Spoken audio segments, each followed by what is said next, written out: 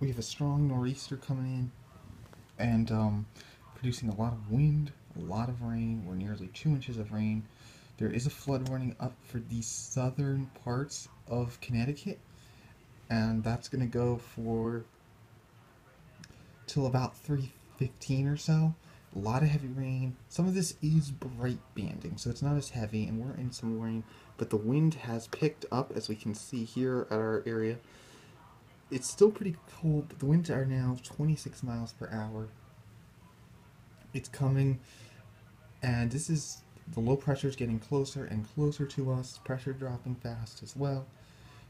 It's 36.2, but earlier this morning we had freezing drizzle.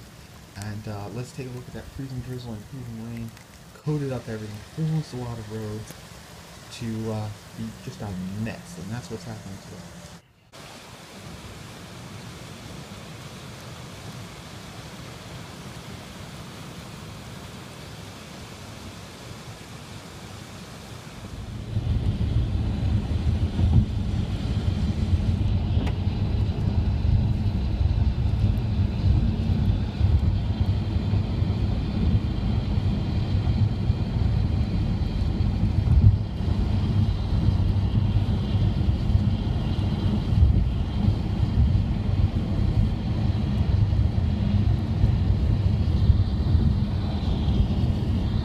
Update here, the rain has died down just a little bit.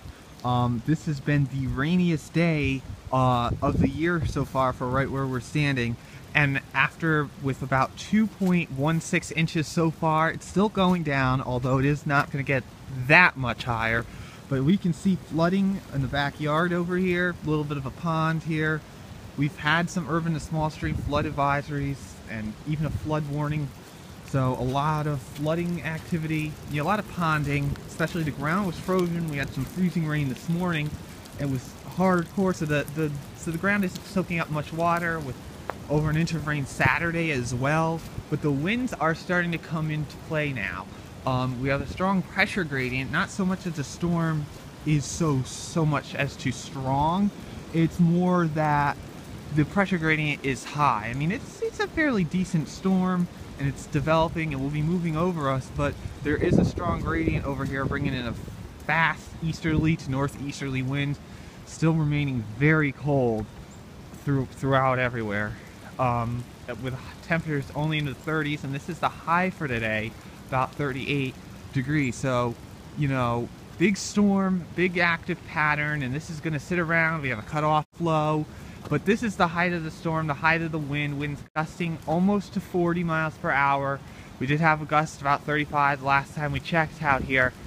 But essentially, it's, it will calm down. We're going into that calm period, and then we'll have reverse winds and maybe a little snow at some point.